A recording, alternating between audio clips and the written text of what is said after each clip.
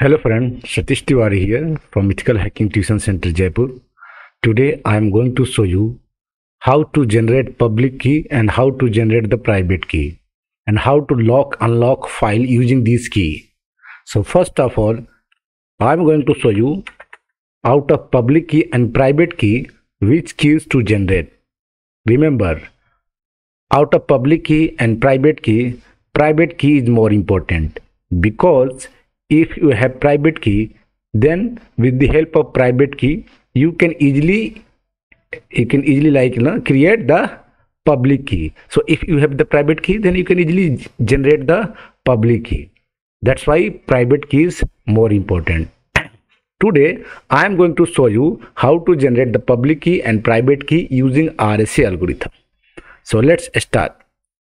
First of all, create a directory. Suppose mkdir data.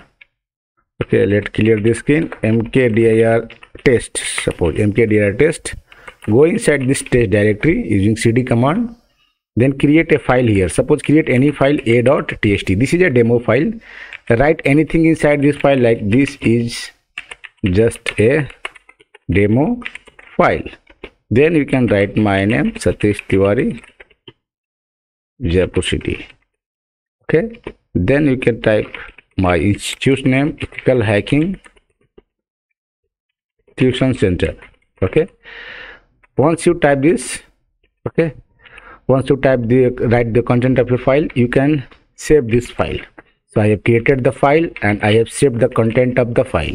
Now you can see there is a file a.txt and you can see the content of this file. Now this file is not encrypted because anyone who has the access of my system can see the content of this file. But I want to encrypt this file with the help of private key. So first of all, how to create the private key and how to create the public key. Remember, public key is used to lock the file or encrypt the file, while private key is used to decrypt or decode the file. So first of all, we have to generate private key. The command to generate the private key is OpenSSL. Okay, this is the command. Gen RSA means generate using RSA algorithm. Because I told you I am going to show you how to create public key and private key using RSA algorithm. So gen key, and then you can give the name of the private key. Any name you can give, but for easy I am going to give it private.pm. Private.pm, this is the extension of your key. And how much, like if you want to create a 1024 bit longer, you can type 1024. If you want to create 2048 bit, you can give 2048. If you want to create a longer bit key, you can type here 4096. I am just creating 1024 bit. Now you can run ls command to check. You can see private.pm, this file has been created. So this is a private key. How you identify that this is a private key? Just type cat private.pm and see the first line, begin RSA private key, and the last line, end RSA private key. It means this is a private key and this has been created using RSA algorithm. Remember, the name of the private key will be anything. You can give it the name satish.pm or xyz.pm. Okay, extension must be .pm and you can check it by using cat command. So now we have a.txt and the private key. Now we need the public key. I told you, if you have the private key, you can generate the public key with the help of private key. So using the private key, I am going to generate the public key. How? See the command OpenSSL. Okay, so OpenSSL RSA. In input I am giving the private key because I told you with the help of private key we are going to generate the public key. Okay, with the help of private key we can generate the public key. So here I have given the name private.pm and then I am going to give the name of the public key. Suppose public.pm, and then output format is, all these are .pm files. So I have given PEM and this is public out. So pub out. Done. In this way I have generated the public key also. So you can see private.pm is the private key, public.pm is the public key. So we have the a.txt file, and private.pm is the private key, and public.pm is the public key. How you identify this is a public key? Just type cat public.pm and you can see the output. Begin public key, it means this is a public key, of course. So now clear the screen. Now you know we have the public key, we have the private key, and we have the file a.txt. Now I want to encrypt the file a.txt using the public key. How I can do that? See the command. It's very easy. OpenSSL. Okay, you have to type OpenSSL. RSA util means RSA utility. This is a command line utility. I want to encrypt, so I type dash encrypt. Encrypt what? And for which key is used to encrypt? So in input key we are going to use the public key. I told you public key will be used to encrypt the file.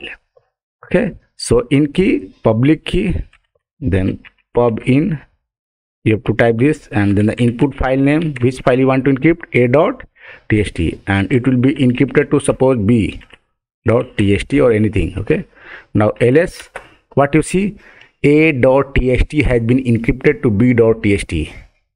So b.txt is actually the encrypted format of a.txt. Now you can delete the unprotected file a.txt, and now you can see we have the file b.txt only. We have deleted a.txt, and now if you check the b.txt, you can see b.txt is completely encrypted. We are not able to see the content. If you want to see this content, you have to decrypt this file, you have to decode this file, and if you want to decode this file, then you need the private key. Remember, see the top line. For encryption we need the private key, we need the public key, but for decryption here we need private key. So OpenSSL, let's see the command RSA util dash decrypt. Here we are going to decrypt or decode, so I will type decrypt here. The input key we need here is private key. Okay, we need here input key is the private key. Now the input file is b.txt, and the output file you can give any name, any hell name. Okay, so the input key is private.pm, output file, suppose you want to give a.txt or satish.txt, you can want to give, you can give satish.txt also. Now run ls command. Now you can see another file satish.txt has been created. Satish.txt is the decrypted version of b.txt, and I have decrypted this file using which command? Using which key? Private key. Now you can check cat satish.txt, and you can see we get the original content. So in this way you can create private key, you can generate the public key, and you can encrypt a file using the public key, and you can decrypt the file using the private key. That's why this is known as asymmetric cryptography, because here you need different keys to lock and different key to unlock the file. Let me run with the history command. Now you can see line number 10 to generate the private key, line number 15 to generate the public key with the help of private key, line number 20 to encrypt the file a.txt into b.txt with the help of public key, line number 25 to decrypt the file b.txt to satish.txt with the help of private key private.pm. I hope you understand. In the next video I will show you how you can also encrypt the private key. It means you can also give protection to the private key, and I will also show you how you can decode the private key. So thank you for watching.